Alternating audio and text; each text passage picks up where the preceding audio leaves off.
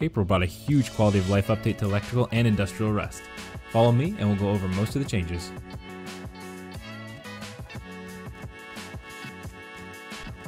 None of the logic components require power anymore.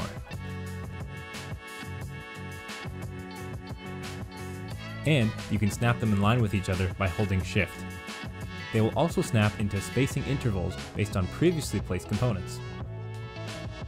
All of these items will no longer rotate based on viewing angle when placing.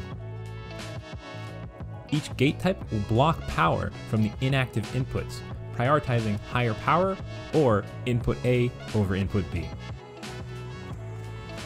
Branches no longer drain the battery if no load is present, which you can block with a switch. Splitters will add remainder power to the prioritized outputs. Timers are now able to be edited while unpowered. The mysterious RAN switch defaults to off instead of on. The wire tool clears anchor points more consistently.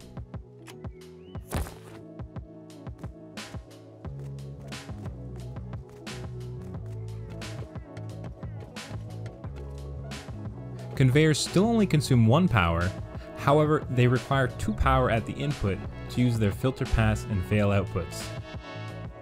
While most circuits will still work, they all need adjustments for efficiency.